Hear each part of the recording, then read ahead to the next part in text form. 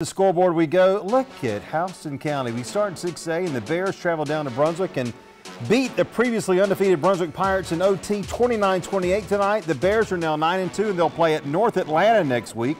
Cairo ends Westside season with a 13-point win. Seminoles end their year at 7-4. Baldwin gets blown out by Bainbridge 58-20. The Braves finish 4-7. Waco loses in Baxley to Appling County 65-14. Fitzgerald shuts out the Central Chargers 41-0.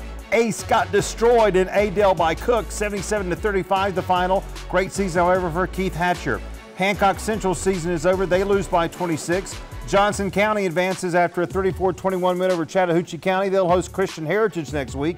Dooley County edges Jenkins County by 1 point. They'll play in Folkestone next week. Wilcox County over Montgomery County 35-26. Sly County ends GMC season 51-0. Scriven County 35, Crawford County 28. The Eagles are done. Bleckley County goes on the road and beats Brooks County by 4. And Mount DeSale season comes to an end with a 28-6 loss to Bethlehem Christian, who will now play Brentwood next week.